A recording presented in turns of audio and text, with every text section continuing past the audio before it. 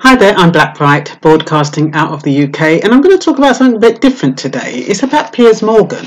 Oh, just in case you're passing through for the first time, welcome to, thank you for visiting my channel. If you like what I talk about, please subscribe, share, like, all that kind of stuff. And my existing subscribers, of course, as usual, I appreciate your support, your comments, and your loyalty. Basically, Piers Morgan, honestly, he does my head in anyway. Sometimes I think that he only says what a lot of us are thinking, but we're too politically correct to say anything.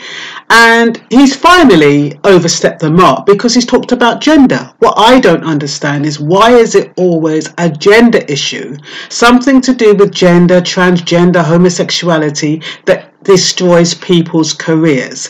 Look how long he's been bashing people, being rude, being insensitive, being arrogant, and everybody's put up with it. Everybody's kind of took it on the chin. That is Piers Morgan. He's cutting edge. This is the new way to interview, and he's got 6.8 million followers on Twitter. So he's been doing something right. But mentioning the gender, being honest about gender, he cannot do that. That is a no zone. And that's where I think this is wrong.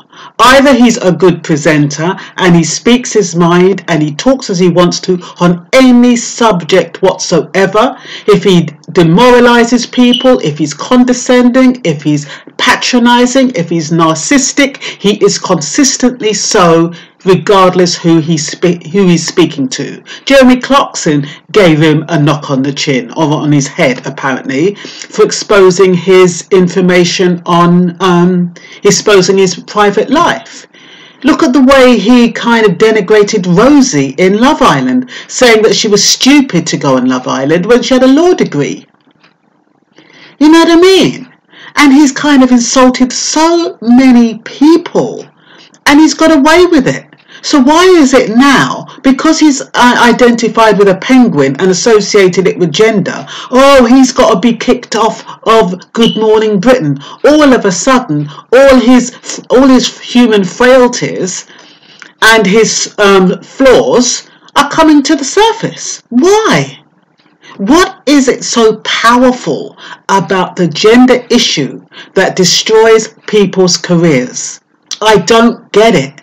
It's still a part of public opinion. People should still be able to talk about it without being concerned or worried how they phrase it. It's about for the other person to explain, clarify, tell the individual, look, that is not appropriate to say that. This is incorrect. That is insensitive. That is demoralizing. You're denigrating me by saying that.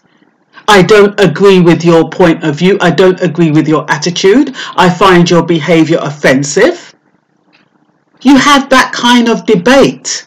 But you don't go away and then say, oh, you're going to get him off of the air because of what he said about a gender issue and disregard everything he said about everything else. I mean, he had to go at Ariana Grande because he was saying that she didn't go and visit all the people that were bombed, that were victims of the bombing. And yet when she put on a show for them, a free show, he had to take it back. He's always putting his foot in his mouth. That is who he is. He's quite an obnoxious person at times, but that's why he's got so many followers, I think. I think he represents the inner part of a lot of Brits, the part of Brits who are afraid to speak out, because remember, Brits do have the stiff upper lip. Brits do try to be polite, and he goes against that. I really believe he says what the majority of Brits are thinking, but are scared to say it, or know it's inappropriate to say it, but because of his position, he gets away with it. So has he overstepped the mark by talking about gender? Like I said, he should be treated consistently across the board. He shouldn't be allowed to be open and frank and rude about one thing or to one gender and then be, reprimanded or nearly losing his job because he's talked about something as sensitive as gender. Why is gender so sensitive? Why? Why can it not be open for open debate and discussion? Why are people not allowed to say what they feel about the subject?